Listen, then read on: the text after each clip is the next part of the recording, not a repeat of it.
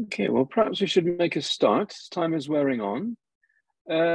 So it's my pleasure, it's being my very first ever SPAB Skillshare, to introduce Jane Hill, who's going to speak to us about the Battle of the Bulge and Shepherd's Cottage. As some of you may know, Jane is a writer, author, and curator hafted to Highgate, who will be talking to us about her cottage. So Jane, please feel free to take it away. Hello, thank you, Michael. Yes, well, I started with this map of Highgate, so while you were waiting, you could orientate yourself a little. And my talk it's about a love affair with a house, really, and also it's a bit of a roller coaster because it was a rather terrible thing that happened, but ended up being resolved in the best possible way. But if you look at the map here, you can see, well, the red square, that's the first thing to point out. The red square is the cottage, this 17th century cottage known as the Shepherd's Cottage. It might be more accurate actually to call it a drover's cottage or a grazier's cottage. And you will also see the high street was built in front of it. So the high street is later than the cottage, but I'm going to show, half of my talk will be slides actually orientating you and showing Highgate and the position of the cottage within the village. And Highgate is still very, very much a village. So if we go, let me see. I know it keeps asking me to, my apologies. The moving function isn't always working. Let me see what's happening.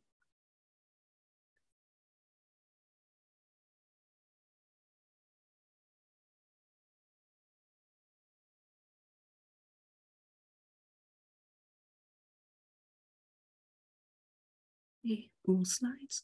It's not what I wanted, but right, I hope that now will work.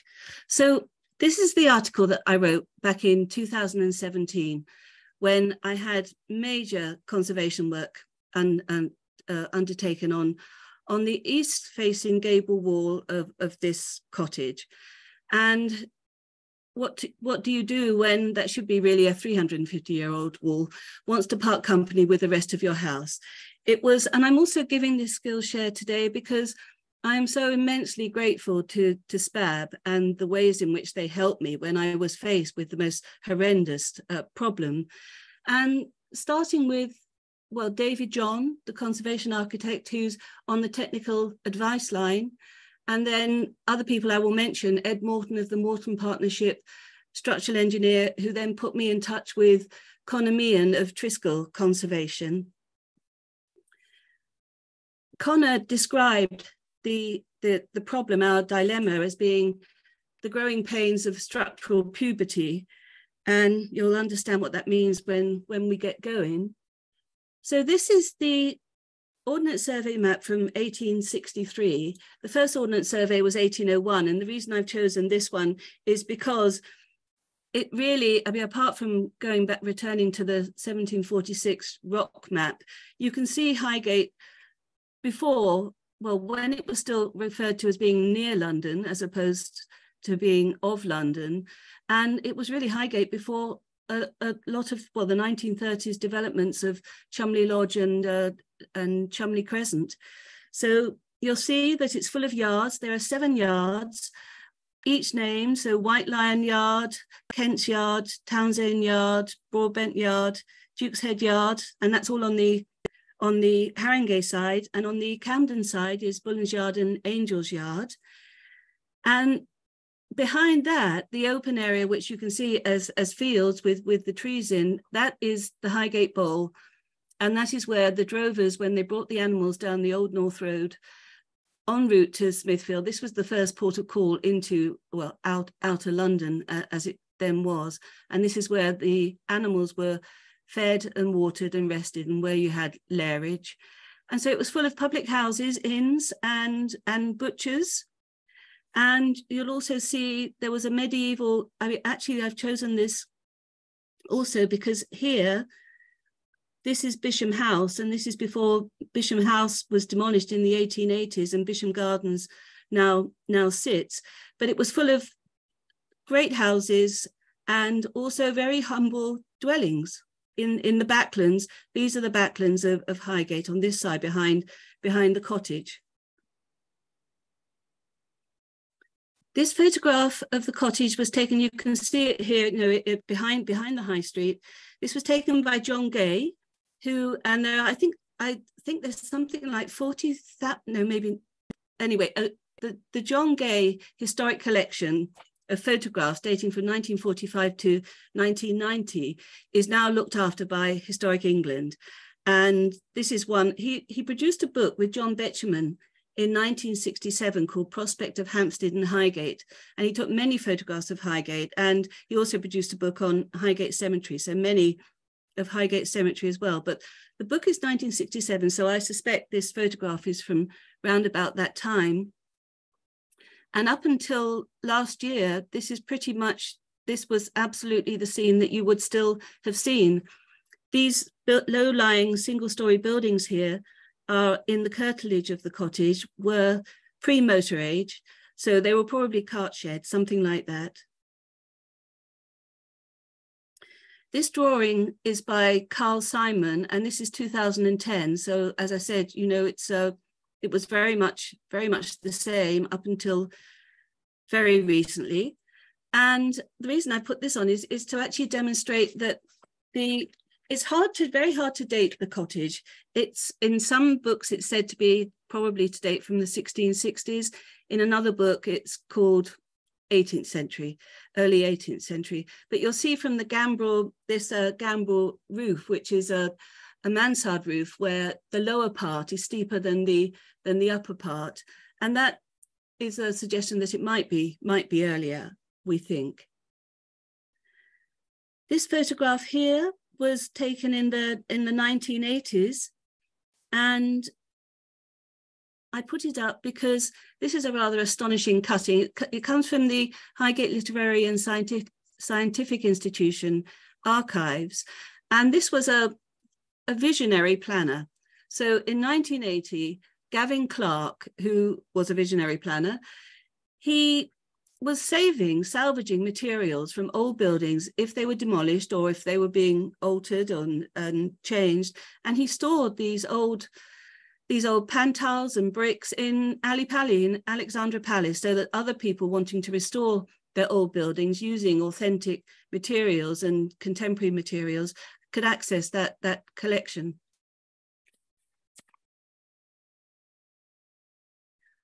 This is the entrance to Townsend Yard.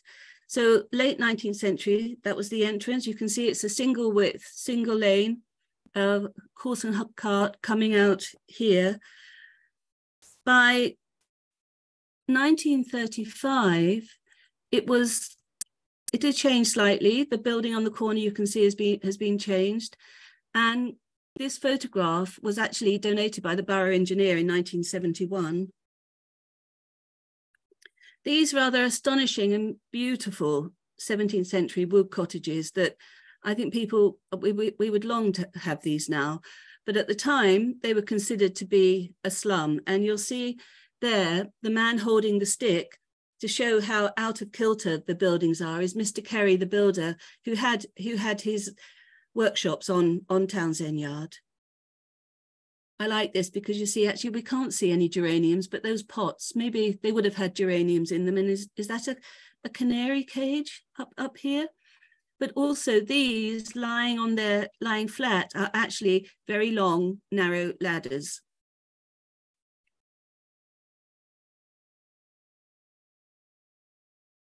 There's the ladder. So this photograph was taken around about 1904 for the medical officer of health. So people were already beginning to feel concerned about the conditions of life and living in these 17th century cottages. Rare survivors, I would have thought. This painting is called A Bit of Old Highgate. It's from a book called The Skirts of the Great City. And it actually demonstrates how, well, the topography of Highgate that's so unique, and the Northern Heights Ridge, and what is known as the Highgate Bowl behind, where the land just goes literally into a bowl shape, and you can see these extended uninterrupted views out to the north from there. But Highgate is literally pretty well built on sand. And that prevented sprawl, I think, which is why Mr. Chester, who was one of the founders of the institution in 1839, could actually address his letters saying near London.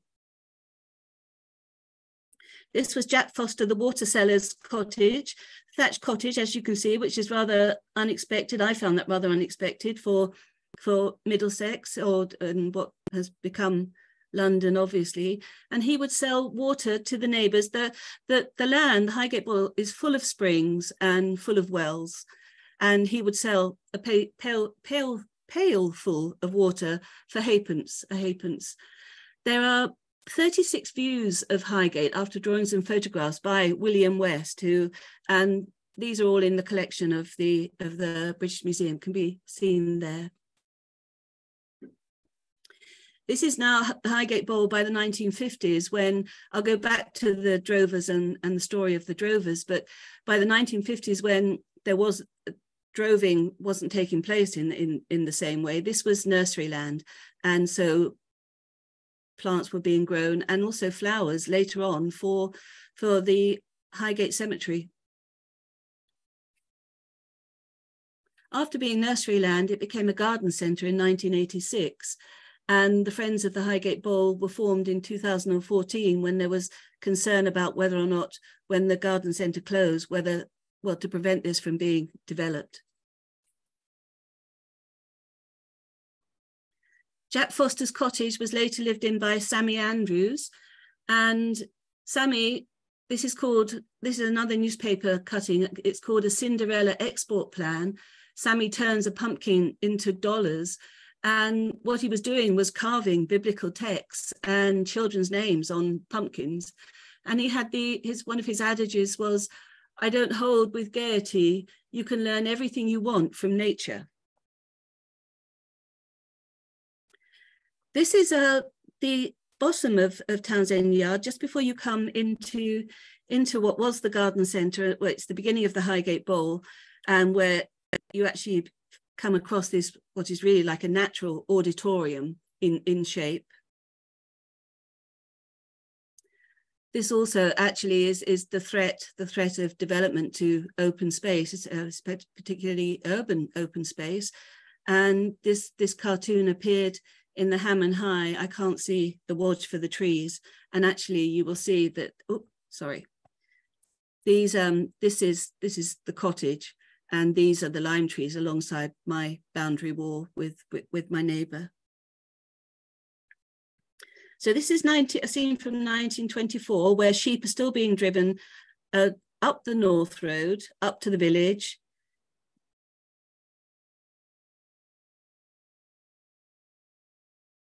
Cattle were actually brought to Smithfield Market for slaughter on the hoof until 1939, although by the 1830s, steamships were doing more of the travelling of cattle, and then by the 1850s, the railways were taking the animals.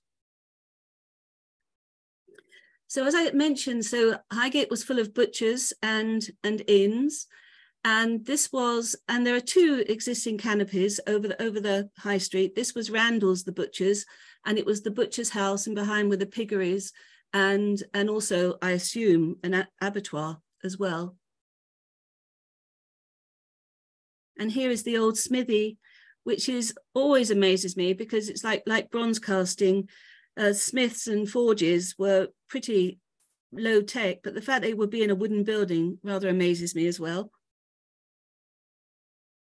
They would also be shoeing the horses. This really charming watercolour shows, dates from, let me see, from 1894, and you'll see a second canopy. This is the second of the two canopies on Highgate High Street. And this is the Angel, that was the Angel Inn when it was sort of rusticated. Here is the Cooper's Arms and the Angel Inn. So this is on the High Street. Lovely wrought iron arm there for holding what would have been the inn sign. This is the pewter tankard that belonged to James Townshend, sometimes spelt Townsend, sometimes spelt, well, now spelt Townsend, but then spelt Townshend. So obviously the Cooper's Arms was his hangout. I put this in because these are cattle layers, but it's Highbury, but it could as well be the Highgate Bowl. And you can see the proximity again to the backs of houses, which is so interesting, how intermingle, what the concourse of people and cattle must have been. This is a drover actually from 1808, or it's from a book that was of 1808, but it shows you how they had to be licensed, and they wore armorial armbands from the City of London, and each one had a number. This here now is the section of the High Street behind which the cottage is. So the cottage is approached down this narrow passageway. I'm trying to get my cursor there, but you see the lamppost. Just to the right of the lamppost, there's a long Georgian covered narrow passageway. It's the only one of its type in Highgate Village, and at the end is a door in a wall, and that is the cottage.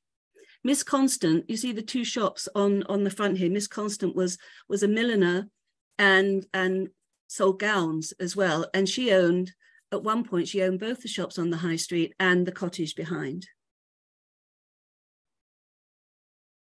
This is a drone photograph taken for a short film that was made by the Highgate Neighbourhood Forum last year. And again, it shows you the context of the cottage within the backlands. This is not the most flattering photograph of the passageway, but I put it in because at the moment it's also being used for old legend brace doors and random width planks. And whenever I see old timber in skips, I bring it home, because that's what you want to be repairing an old building with. And these, just up the road, there was an antiquarian bookshop, and it was established just after the Second World War, when timber was scarce, and you can see that the bookshelves were made out of old banana crates. And when it changed, early 2000, something like that, when it changed became a vet, of course, all the bookshelves were pulled out, and I brought them home and have wrapped around one of my rooms in the cottage with bookshelves. This was became quite notorious. This is Johnny Spur, who ran it, who lived there and worked there until he was well into his 90s. And the notoriety is that there's a book, it's called Provenance, How a Con Man and a Forger Rewrote the History of Modern Art. And it was about the villain, John Dew, and the artist, John Myatt, who forged, Graham Sutherland's, Francis Bacon's, all sorts. And it's believed that, but using paper from old books like 16th century or whatever century was needed, they rip out pages out of books at Fisher and Spur to get the old paper with the watermarks. So actually the cottage here, you can't see the front door, but I put this in because the door to the cottage at the end of the passageway, it's never had a letterbox cut into it. And it was occupied by Miss Constance and her family for the most part of the 20th century. And you can see that when the front door is open, the cottage is one room deep over 4 floors. So you open the front door and you see through the back door.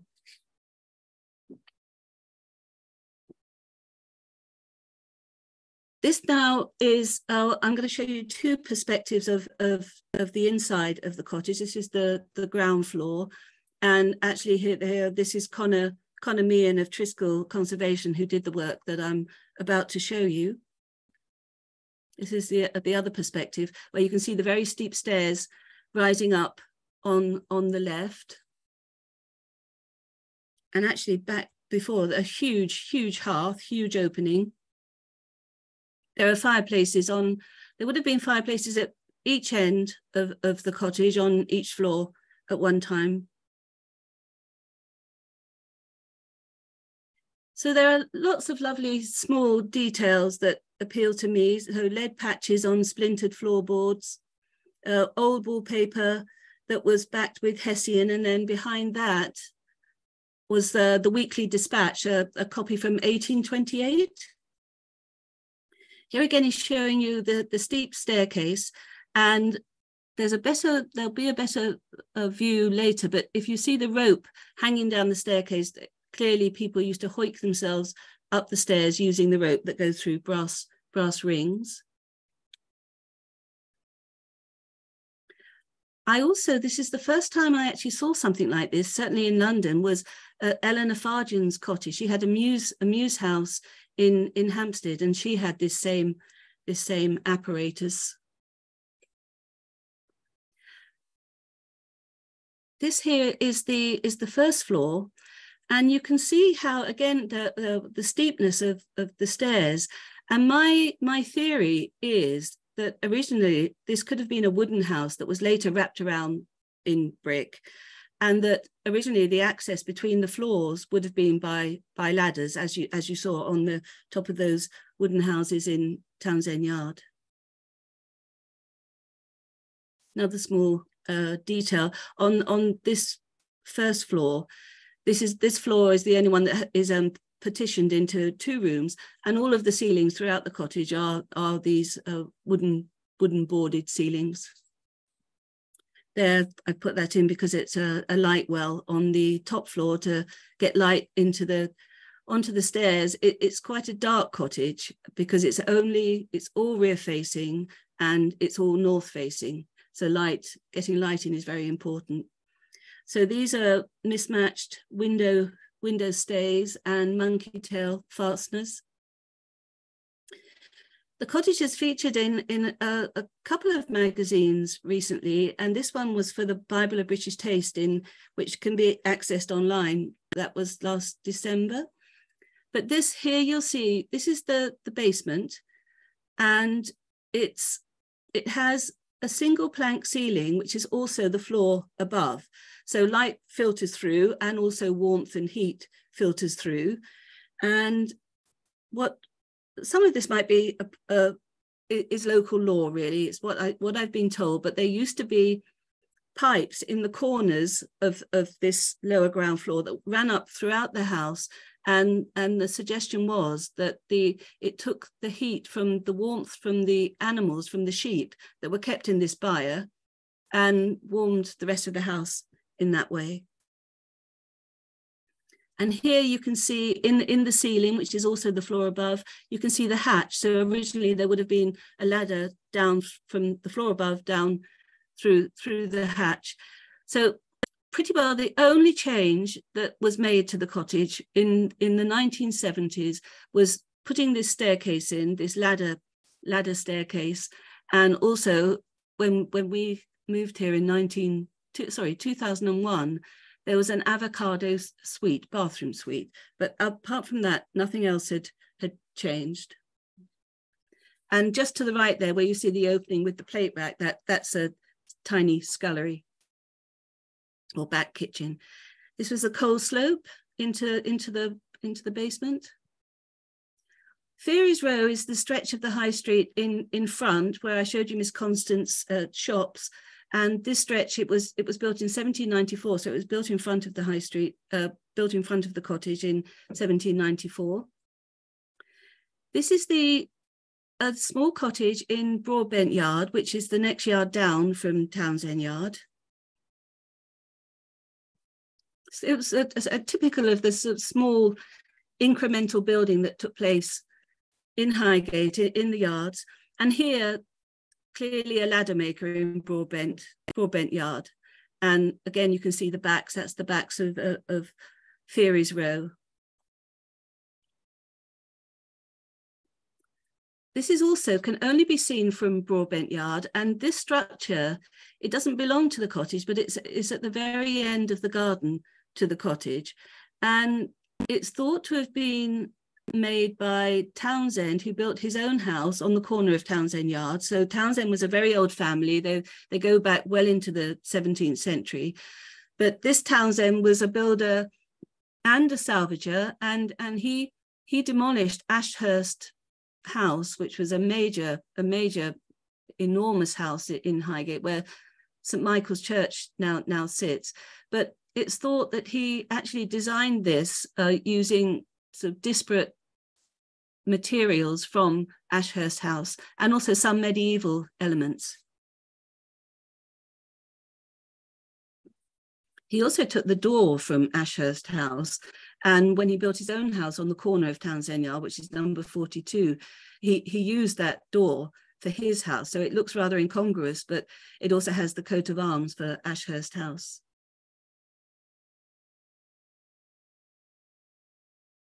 Now we're coming to the Skillshare side of things. This is Ivy House. It's part of it's joined with Northgate House, two wonderful, amazing 17th century beautiful houses. And you'll see from the top story how different the bricks and the brickwork is to the lower stories. And I was told, it was before my time, but that there was this house, what happened to my cottage also happened to this house, where there was a major fall of bricks from the top floor. The wall just gave out, and to the point where they couldn't save it, and presumably were quite taken by surprise. But it also demonstrates that this was a different era, really, because this now is more of a restoration than conservation, and the bricks, I believe, are new bricks rather than sourcing old bricks or reusing the bricks that were already there. So this is the horror. This is this giant, horrendous bulge in the cottage, in the east-facing gable wall.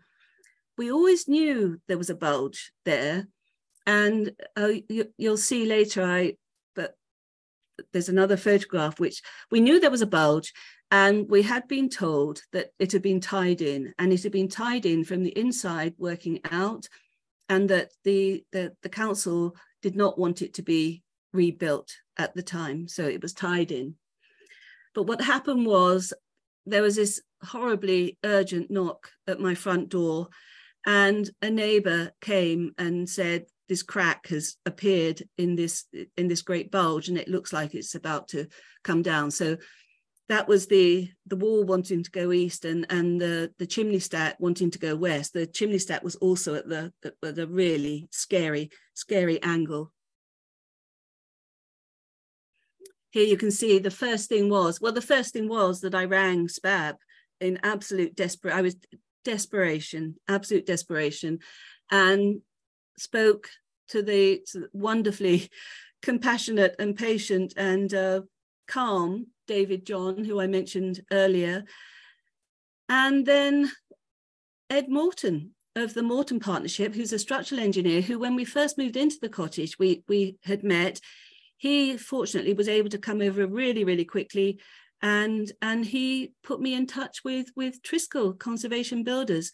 And the first essential thing was to get the scaffolding up instantly, as quickly as possible, and to shore up this massive bulge so that it didn't burst, and to stabilize it.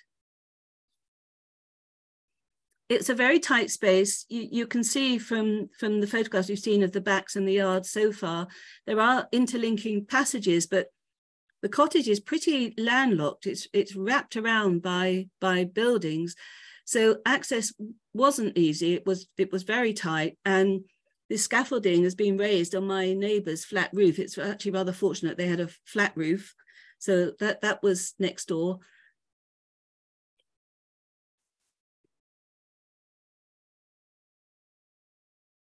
The second thing that had to happen was assessment and documentation of every aspect of that wall, the whole of the wall, and the chimney stack. And you can see by looking at this what a state the chimney stack was in as well. But the documentation was incredibly thorough. There are hundreds and hundreds of photographs, and also drawings of the wall. And here, these are two of the pots that came. Well, there are three pots in the stack. Two are these 32-inch ones on the right-hand side, and the other one is a long tom. And frottage was taken of the roulettes. It's called rouletting, the rouletting and the patterning on the chimney pot. So absolutely everything was documented thoroughly. And if anybody can tell me, well, there's no what date that crown might be, or what date this pot might be on the right, I'd be really grateful, because normally with crowns, they're commemorative, obviously, and they'll say which king or queen was on the throne at the time. So they would normally have what would it be, RW for William or something like that, but this one doesn't. So when one of those pots came down, clearly there'd been a fire at some point, a chimney fire, because of the blackening. And this one, the second one, the one on the left, it was the material, it was too badly damaged to go back. So I had to commission a new pot, which was a really thrilling thing to do. Here is a picture from the top floor, looking up, well, as you could, actually not looking up, just putting a mobile phone inside and letting the phone take the image, and then seeing what the phone had seen. And you can see here how the width, I don't know if you pronounce it width or the withy, but the withy walls had parted company with the outer wall, and this is why the bulge was happening. There was nothing holding it in.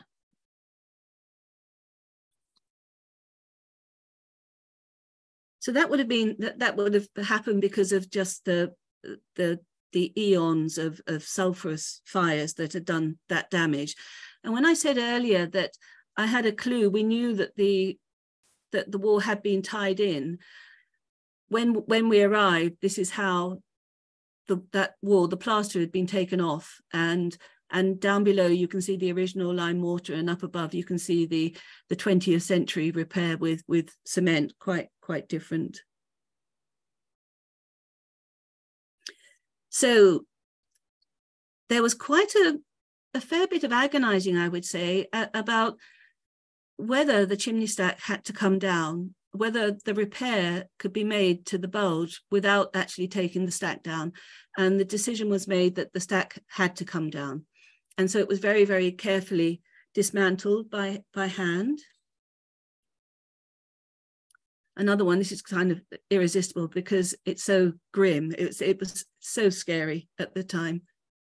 You can see the state of that.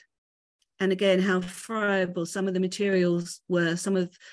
We had actually relatively few losses, not too many losses, but clearly some things could not be replaced. An enormous amount of cement repairs, the accretion of years, all of which were very carefully removed. The person we're now going to see most of, and this is Paul Slack, who is a master bricklayer. He's many, many things, a man of many talents, but he was the bricklayer on this job. And so having taken down the bulge and then raked out the rest of the wall in order to repoint with lime mortar, it revealed what had not been, these cracks which had not previously been visible. So there was a great deal going on. You can see here again.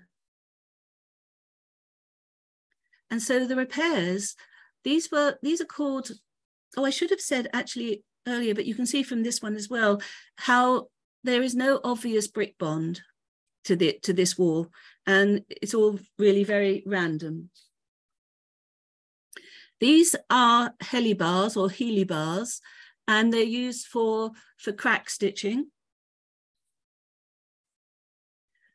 When the joints were raked out, lots of things emerged, including, of course, clay pipe stems. Never found a bowl, which is always a bit, I'm rather sorry about. But so clay stem pipes and rose-headed nails, that kind of thing. And the clay stem pipes were returned to the wall when it was repointed. This here was testing out. You can see the first test of the lime mortar that had been mixed, because to get the colour right and to make sure it was complicit with what was there already. There were several tests, and I love this photograph just because I love the tapestry of colours of the bricks. It looks like a red house, a red brick house from a distance, but of course there are yellow and blackened bricks in there as well, and dun colour. So this here, there's Connor again at the end. And this, I think, this is the first stage of pointing. And I think what it's called is packing. I think they're packing. So just getting as much mortar in as possible. And then for Paul Slack, who is the bricklayer, he would come along and do the finishing and be the perfectionist. But this is just getting the mortar in. Here you can see the inner leaf masonry, and again, my goodness, look how random it is. So at the end of the day, Paul, there was a lot of water involved to keep the presumably to keep the mortar pliable and workable, and at the end of the day, the wall or the section that had just been pointed would be hung with hessian, which would be wet. And as the wall is going up again, Paul was pargeting the inside of the flues to the chimney as well. And that this mesh is, I don't know what this is called, but clearly it's another way of reinforcing what looks rather shambolic inside.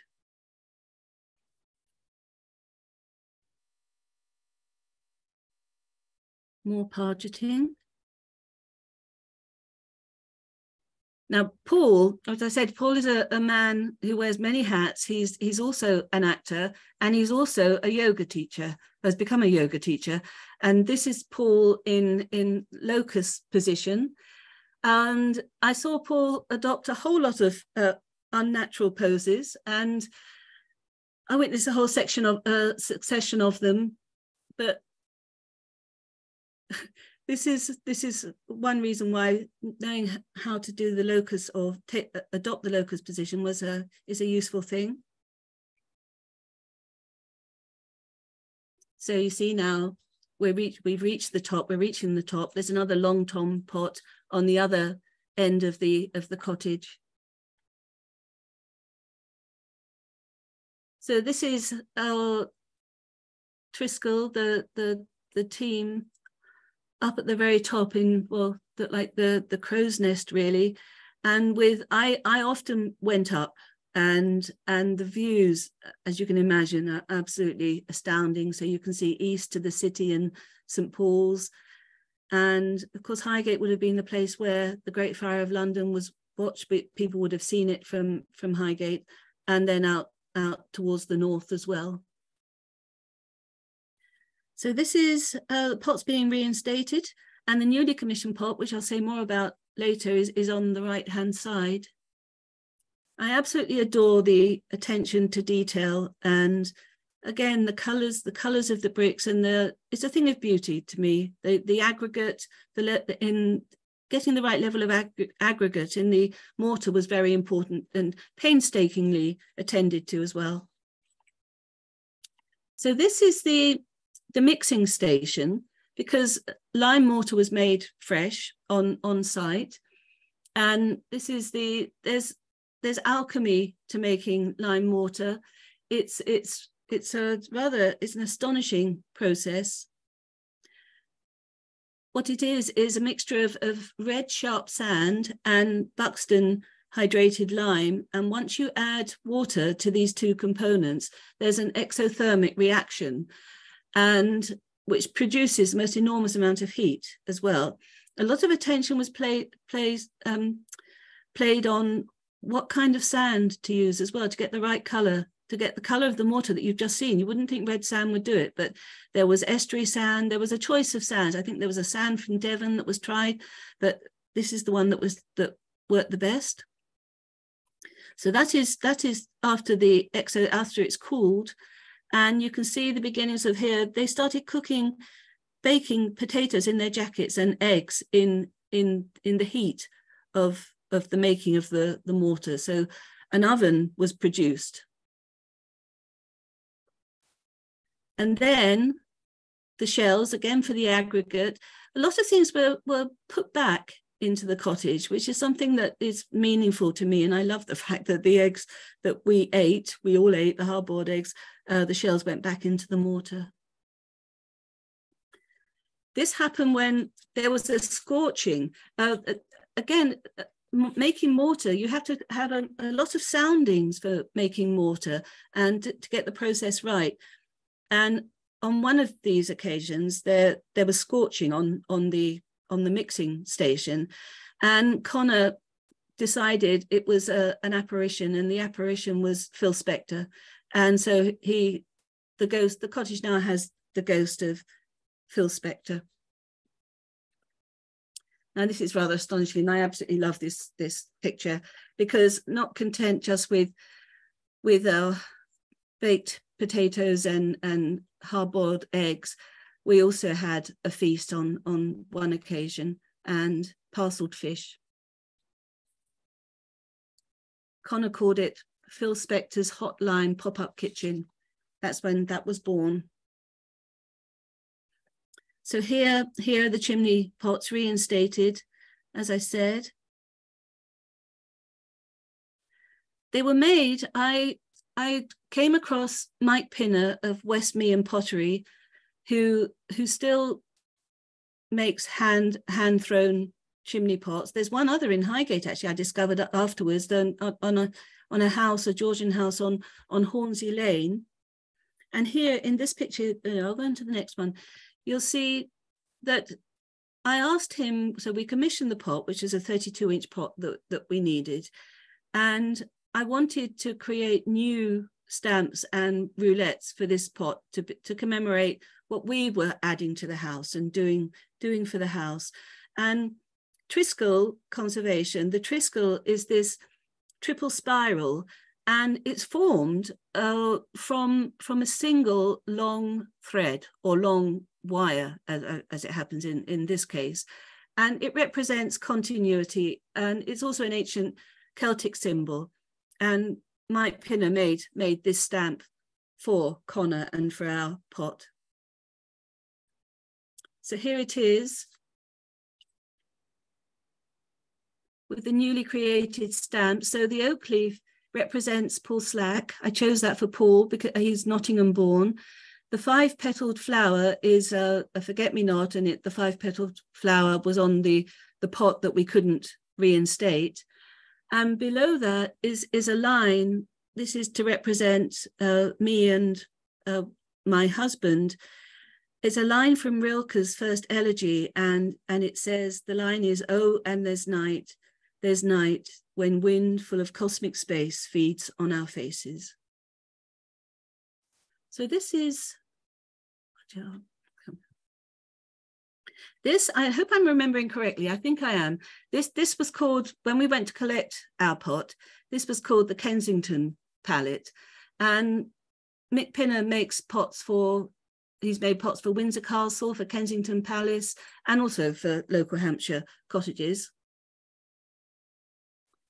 So here's the long tom, which you can see best here. There's a long tom pot, the 3 pots that went back up. So as I said, Paul began his working life as an actor. And like most actors, if you're going to be out of work, you need another profession. And that's when he turned into his love of bricks and building. And he's a tremendous performer. We had such fun. There was so much laughter during this whole process. Once the fear had abated and the horrors of the situation had gone, and I felt safe and in safe hands. And as I said, the Highgate Bowl is a natural auditorium, and Paul would recite from D.H. Lawrence. He'd put on a one-man D.H. Lawrence show in the theatre. He'd recite from Monty Python, John Cooper Clarke, but he was often larking, both obviously very serious about what he was doing in terms of building, but he was a great larker about lovely texture there. This I put in because it was actually made from a seam of apparently very unusual, pure blue clay that was found in the Highgate Bowl, made by a potter called Joseph Ludkin. He calls it the wild clay jar. And it was apparently the clay is blue before, when it's unoxidized, before it comes into contact with oxygen. But also it was discovered that it's one of the things what the Victorians threw away. There was a hoard of cutlery, bent spoons. And so you can see he's amalgamated the spoon and the local clay. All.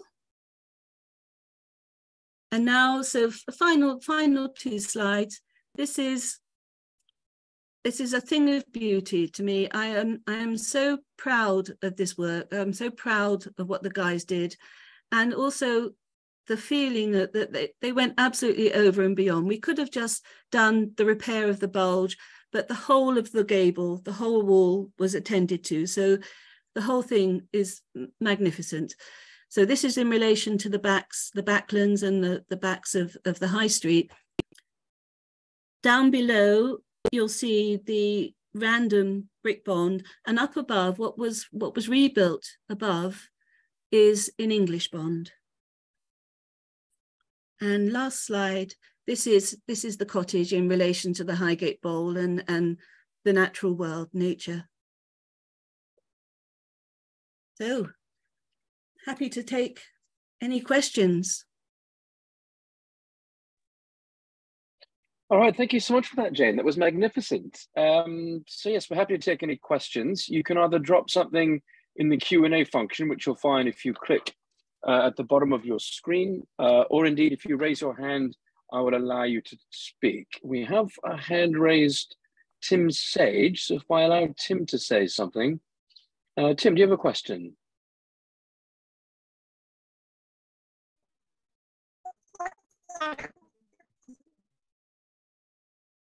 Sorry, Tim, could you repeat that for us?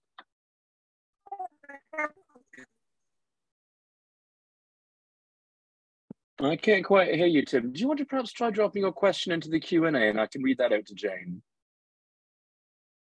Let's see, we've got something in the Q&A here.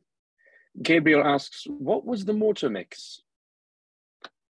It was red sharp sand and hydrated lime. And it was the hydrated lime was from Buxton. I don't know why that was chosen, but clearly it's produced in Buxton, in the Peak District. Yes. Any other questions for Jane after her talk?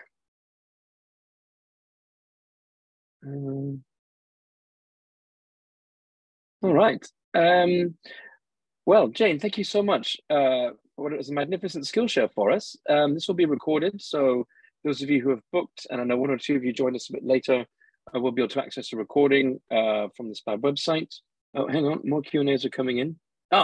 Tim Sage says, the view shows another chimney. Are there any weaknesses to this stack? I don't know. Oh, we were able to get to the stack and look at it at the time, because of the way the scaffolding was arranged on the top. So there was nothing alarming at the time. So that was in 2017 when this took place. But it's certainly straight. It doesn't have a lean on it. And Gabriel asks, in relation to the earlier question about the mortar mix, do you know the exact quantities of each? No, I'm afraid I don't. No. Any other questions? No? Well, thank you so much for joining us. And Jane, thank you so much for a magnificent talk. Oh, someone just posted something in our chat. How long did the repairs take? It was 9 weeks. So started in February and 9 weeks. And we were absolutely blessed with good weather, fortunately. I think there were only 1 or 2 days when it rained. So and that was on the day when the SPAB, that year's SPAB scholars came on a site visit as well. But I should have said actually Connor Meehan was a SPAB scholar as well, and started out as a structural engineer and now has his own conservation building company. But also you saw from the slides that Connor likes to get really hands-on and involved in the actual building side as well. And I believe he's at the working party, the SPAB working party this week. Yes, it's starting up today, in fact. I'll be going down there myself this weekend. Any other questions? We have a comment from Gabriel saying, thank you, fascinating, lovely work. Oh, good, thank you. So perhaps on that note, we'll draw the session to a close. Jane, thank you so much for spending your time to give such a magnificent talk for us. And we'll look forward to hearing more rather soon, and hope to see all of you at our next Skillshare in about 1 month's time. So thanks so very much for joining us. Marvellous. Bye then. Bye, Michael. Bye, everybody.